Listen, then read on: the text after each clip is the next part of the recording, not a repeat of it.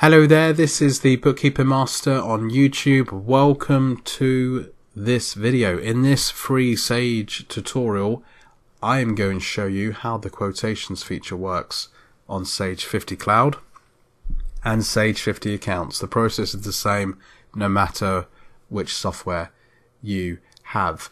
In this video, I will demonstrate how to add new quotations, how to edit quotations, how to keep track of quotations as open, won, or lost, and how to convert quotations into sales orders or sales invoices. So let's get started.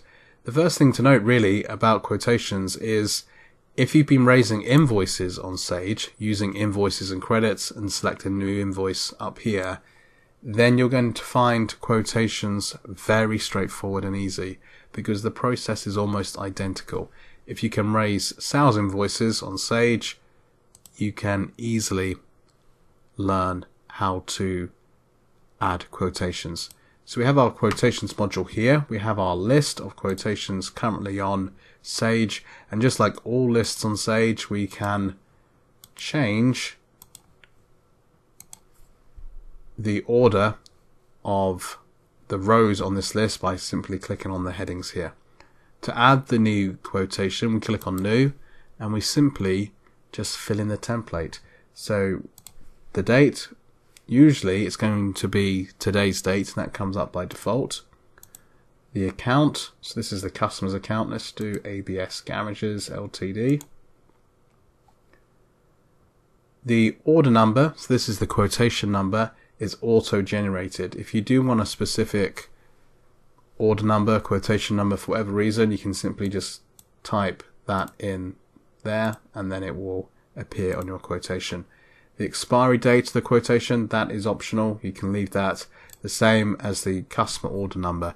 If you have one of them or have an expiry date, obviously put that information in, but the only two crucial parts of information at the top right here is the date and the customer's account. Moving over to the quotation itself, we simply just fill in the first row or multiple rows if we're providing a quote for multiple items. So let's say we're providing a quote for, let's have a look, this calculator, printing rolls. Okay, so I click on that. We have our description, our quantity. Let's say we're quoting for 5. And let's say we're quoting at £7.50 each, or €7.50 or dollars, and that's our quotation done. If you don't have any product code set up, you'll need to go and do that in products and services. If you want to add a bit more detailed information to this quote, simply just click on the arrow here in the description, and there are further options here such as multiple lines for the description, the VAT code, and that sort of thing. It's the same as invoices and credits. So all of this appears on invoices and credits when you go to raise an invoice. So if we're happy with our quotation, I can click Save. So it's 5 at £7.50 each, so £45 in total. Let's save this quotation. And this quotation by default will appear. Here it is, quotation number 34, ABS Garages Ltd, £45. By default, it will appear on this list and be open. If I want to edit this quotation, I just simply highlight it, click Edit. I'm taken back to that template. I can edit any information I want. Let's say it's now £7.25, so £43.50. If I save that, that quotation has now been edited. The quotation is currently open. We can change the status of this quotation by using the options here. We have mark as open, mark as lost, mark as won. So if this quotation was lost, let's say the client never went for this product and never wanted to purchase our calculators, we can click mark as lost. You can now see the status of this quotation is lost. Let's say the customer comes back and now actually wants the calculators, I can do them a new quotation if the price has changed, or I can simply click mark as open and it will mark it as open. Obviously you need to have the quotation highlighted, the one you want to change the status of. So that's the basics of adding quotations and editing quotations. This quotation, number 34, £43.50, if I go to sales orders, you'll see that it's already been created.